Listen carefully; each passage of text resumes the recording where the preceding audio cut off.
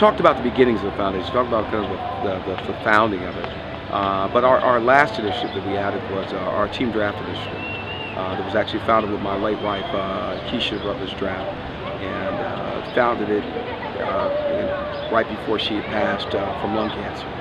So she was diagnosed with lung cancer December 2010, right when I was finishing up playing, and then passed December 2011. But not before she made a commitment. You know, really came to me and said, "What do you think about?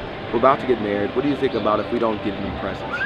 What about if we decide to, you know, really fight against this disease?"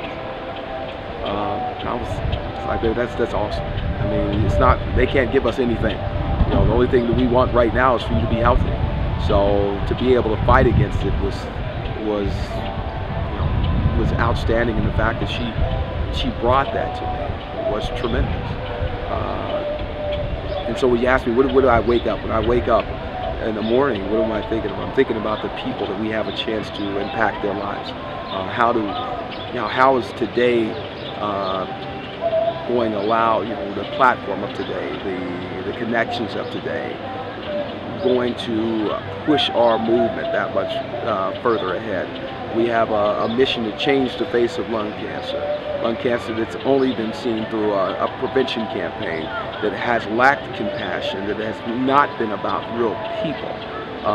Every day that have a chance to show somebody something different, to talk to somebody something different, is to get them on our side.